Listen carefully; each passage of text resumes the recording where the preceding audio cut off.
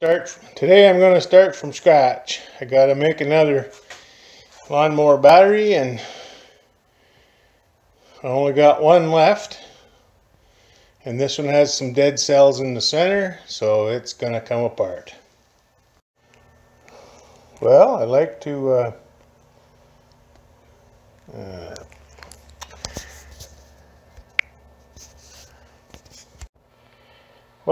check all these first to see which is the good one. So I started at the end there and looked like most of them are good.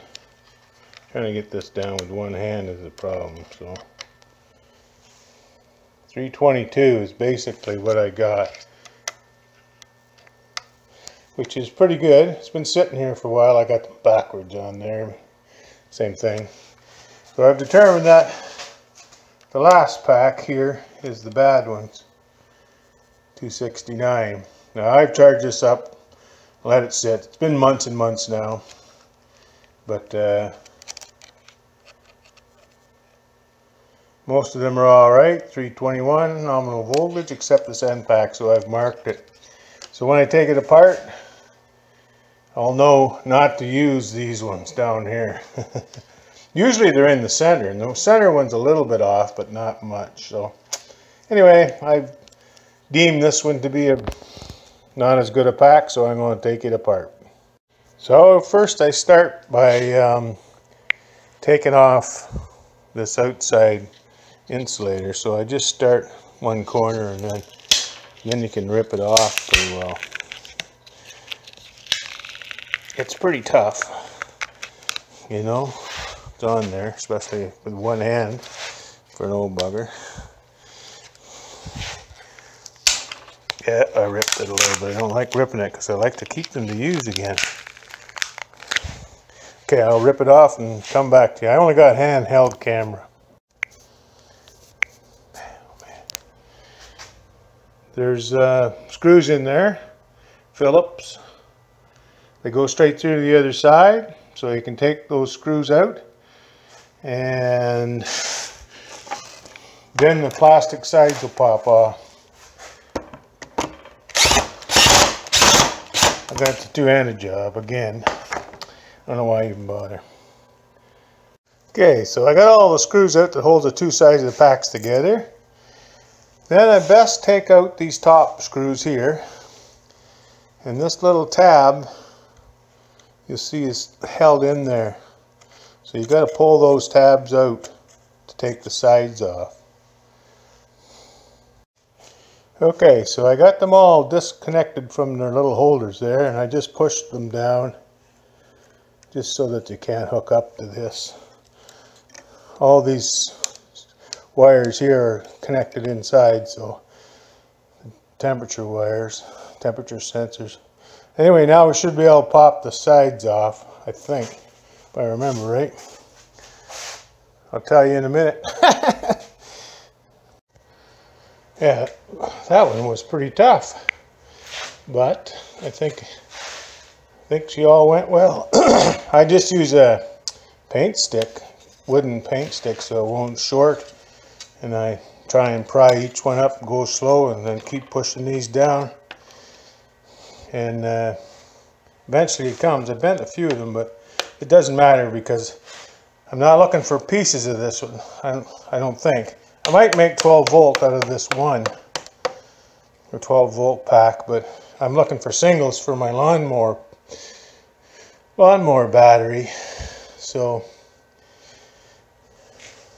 I'll just keep plunking away. I'll take the other side off now. Okay, there's one little thing I didn't tell you. Right down here, there's a little wee tab in that hole. And that tab fits over top of the plastic spacer. This plastic spacer, so it's locked in there. Now, I might want to use these again, so I didn't just bust the tab off.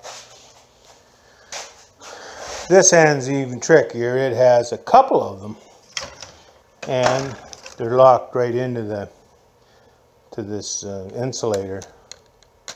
So you got to take a little screwdriver and pop them off. Only place I used metal is go in there and pop those plastics off of the tab. Thanks. Okay, so this is the bad end. I think I'll take it apart first, just for one reason, to see what it is. Why it's bad. Maybe I can find out why. I always want to know that, because I'm trying to understand these packs more than anything.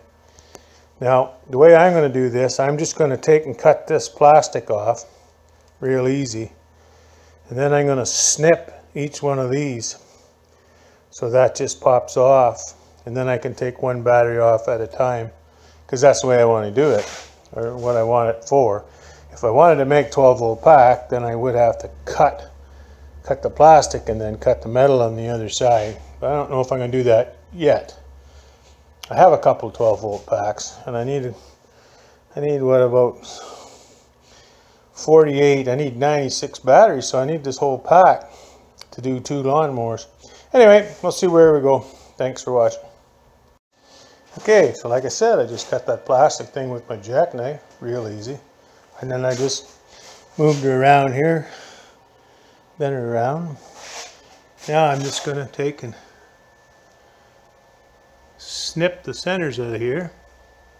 See that little bit? I'll snip that off. I'll do that to all the batteries on both sides, and then they're free. Once I snip all those positive ends off on each side, it just comes right out of there real easy. Now this gives me, I just have to cut the plastic on this one, and it's free, right? Real easy.